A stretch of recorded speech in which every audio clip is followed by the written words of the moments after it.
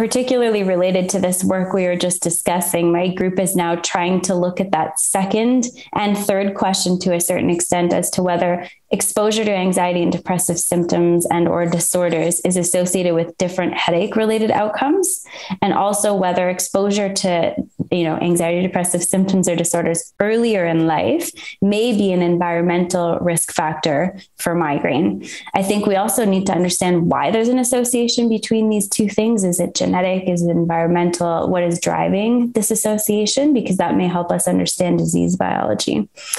The other thing, there's so many things, everything needs to be done in our field. We need to grow and do more research, but we do have this impetus right now with all of these novel migraine therapies to get the pediatric trials done.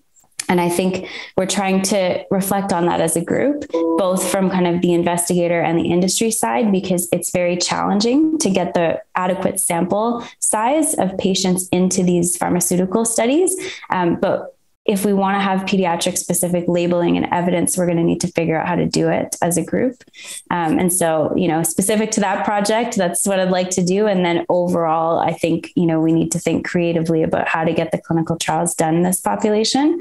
And then also, coming back to what we were talking about earlier, if we want to do justice to our patients and really develop evidence-based interventions for the pediatric age group, we need to understand the biology of the disease in that age group and not just assume that everything's the same as it is in adults, because I don't believe it is based on emerging evidence. So we need more basic science, neuroimaging, et cetera, research to understand disease biology at different ages and how that may or may not change.